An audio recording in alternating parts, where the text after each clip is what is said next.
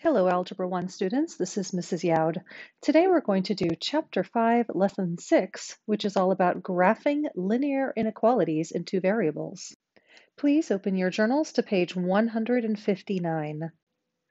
For linear inequality in two variables, it's just like a regular linear equation that we have been using, like y equals mx plus b, where m is your slope and b is your y-intercept.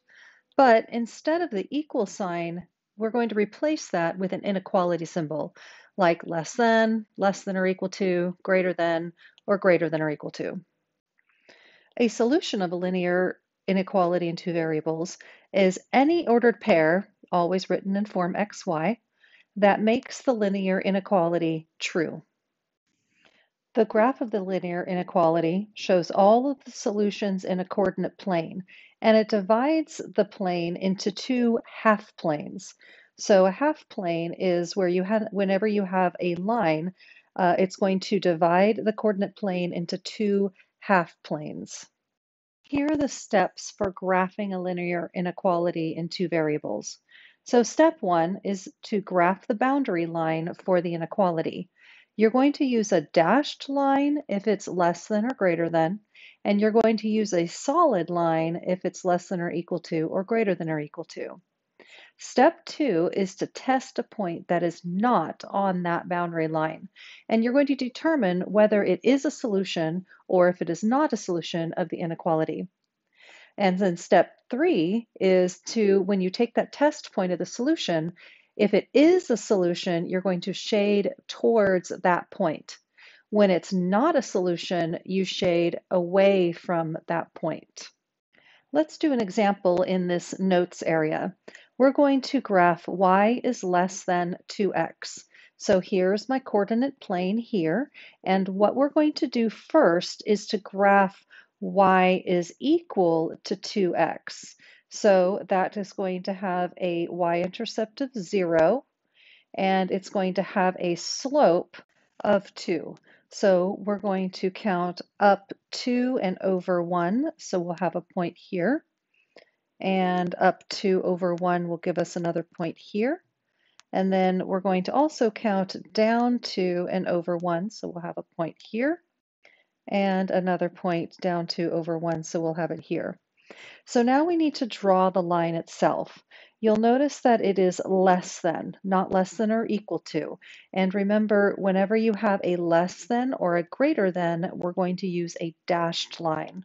So that means that we need to draw a dashed line through these points. So I'm going to go ahead and do that.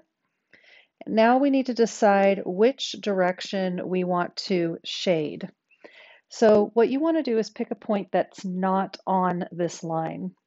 So I'm going to pick, let's see here, I'm going to go ahead and pick a point that's easy to use. A lot of times I like to try and use 0, 0, but since 0, 0 is on the line, I need to choose something that's not on the line. So I'm going to go ahead and choose 1, 0. So let's plug 1, 0 into the original equation. So remember we have y is less than 2x.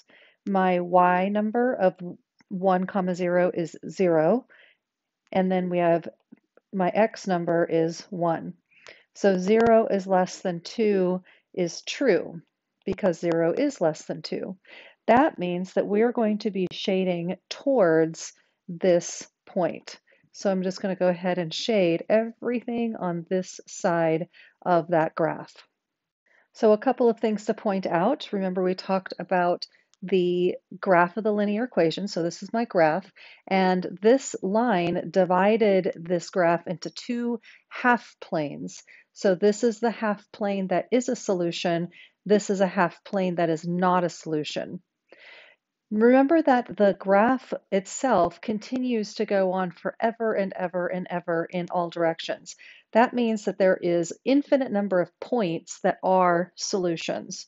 Some points that are solutions, for example, would be 1, 0, because we already put that in there. So 1, 0 is a solution. Another solution would be 3, 0. So 3, 0 is a solution. Also, 1, -4 is a solution. So as you can see, there are many, many solutions to this problem. In the next page, on exercises 1 through 6, we want to tell whether the ordered pair is a solution of the inequality. So all we have to do on these problems is substitute in your x and your y. So on number 1, 3 is my x and 2 is my y. So I'm going to substitute those in. So 3 plus 2 is greater than 5. 5 is greater than 5 is false because it's actually equal to. So that means that no, this point is not a solution of that inequality. Let's take a look at number 6. So here's my x and here's my y. So we have negative x, which is negative 2, notice the double negative, minus 2 multiplied by negative 3 is greater than or equal to 5. So to simplify, I have positive 2 plus 6 is greater than or equal to 5. So we have 8 is greater than or equal to 5. This is a true statement. That means that yes, the point negative 2 comma 3 is a solution to that inequality. I would like for you to do number 2, 3, 4, and 5 on your own. Pause the video and then turn it back on when you're done. For number 2, I got yes. Number 3 is yes. Number 4 is no. And number 5 is no. If you got anything wrong, pause the video and see if you can find your mistake. For the next set of problems, we need to graph the inequality in the coordinate plane. You'll notice that these first set of graphs are all going to be either vertical or horizontal lines. So let's take a look at number 7. Number 7 is y is less than 4. That means that we're going to cross the y-axis at 4, and we're going to be horizontal. I notice that it is a less than sign, which means that I need to do a dashed line.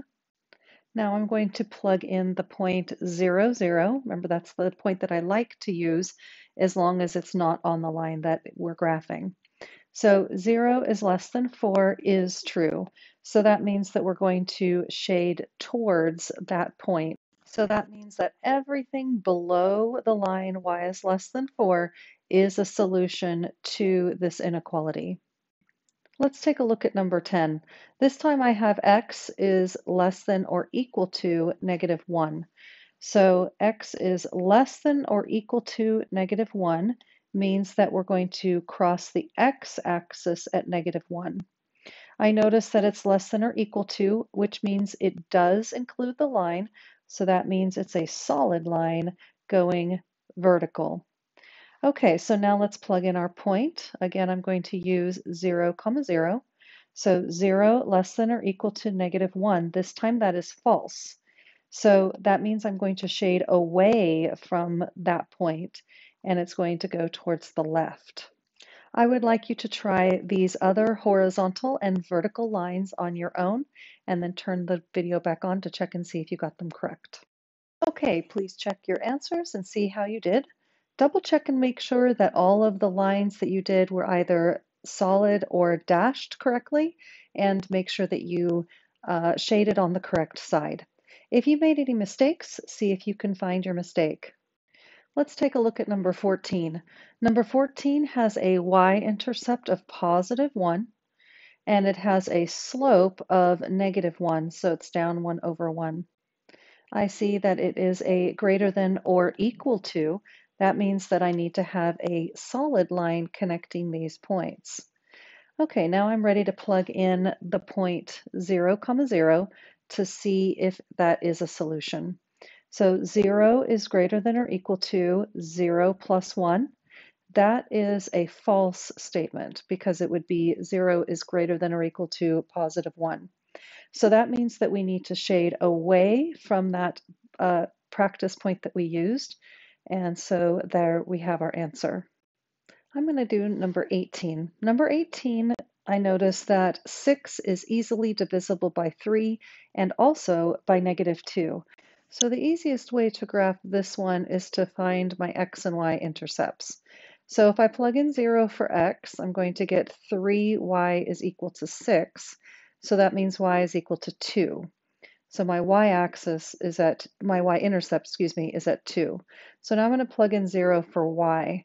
So if I do that, I get negative 2x is equal to 6. When I divide out my negative 2, I get negative 3 as my x-intercept. So that means that I'm just going to go ahead and put another point up here. So this is going to be a dashed line because I know that it's dashed because it's got a greater than sign. It's not greater than or equal to.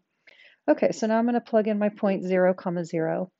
So we have negative 2 times 0 plus 3 times 0 is greater than 6. So that's going to be 0 is greater than 6.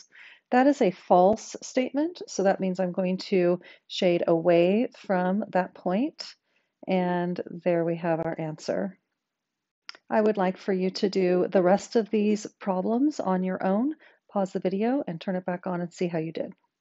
Okay, go ahead and check your answers. Make sure that you are looking to see if they are solid lines or dashed lines and that the line is graphed correctly and that the correct half plane is shaded in. If you made any mistakes, see if you can find them.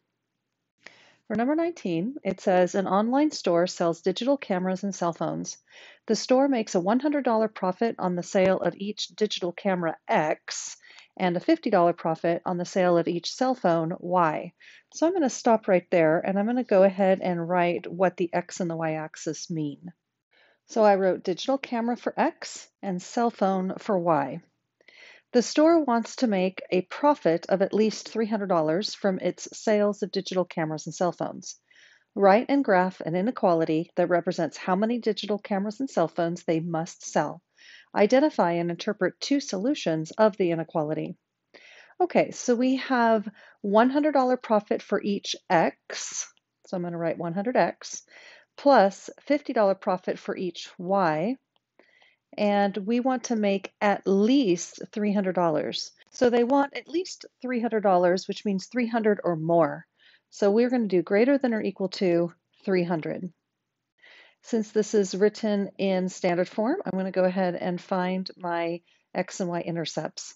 So if I plug in x for 0, we get 50, y is equal to 300, and so y is equal to 6. If I plug in 0 for y, I'm going to get 100x is equal to 300. So that means x is 3. So my x-axis is at 3, my y-axis is at 6, and I'm going to draw a line connecting them. Okay, so let's go back to our question and see what we wanted to do. It says write and graph an inequality that represents how many digital cameras and cell phones they must sell. Okay, so I'm going to go ahead and shade the half plane that I need to do. So I notice that it's greater than or equal to. I'm going to go ahead and plug in my 0, 0 like I usually do. So let's plug in 0, 0. So that's going to be 0 plus 0 is greater than or equal to 300. This is false, so that means we're going to shade away from that point. Okay, so now we have finished the graphing piece. The last part that we need to do is identify and interpret two solutions of the inequality. There are a lot of solutions on here. I've got one here and I've got one here. There's just points all over the place. I only need to pick two of them. So I'm going to go ahead and pick 6, 3 as a possible solution and 3, 2. So my first answer that I chose is 6, 3. That means that the store sold 6 digital cameras and 3 cell phones. The other point that I chose is 3, 2, which means that the store sold 3 digital cameras and 2 cell phones. Okay, that's it. Thanks for watching.